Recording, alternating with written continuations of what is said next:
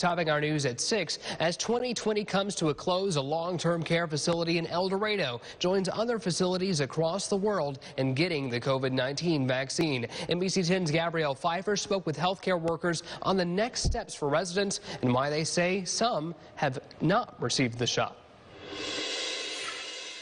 It has been a year for everyone, including our healthcare workers. If they could describe it all in a few words, they would say, a roller coaster ride.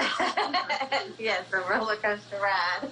Some of the nurses at Timberlane Health and Rehab in El Dorado join millions of others who are hoping the end of this bumpy ride is near. The past few months have just been rough, and I feel like we're on the other side of it. Nurses went door to door all day Thursday, giving residents and staff the first dose of the Moderna vaccine. Timberlane's activities director, Holly Riggs, took it with her grandfather. It was really neat to be able to share such a, in my eyes, a historical moment.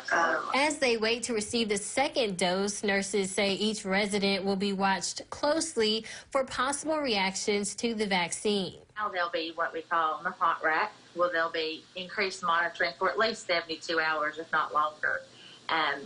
Vital signs every shift, just watching for any changes at all. Just like every other long-term care facility, there were some residents that didn't make it to 2021 because of this deadly virus. The staff that took it today said when they rolled up their sleeves, all they could do was think about them. We all took it in honor of the residents that were lost, not just here, not just here in our long-term care facility, but in general, all the ones that were lost. Reporting in El Dorado, I'm Gabrielle Pfeiffer. Staff and residents will receive their second dose the last week of January.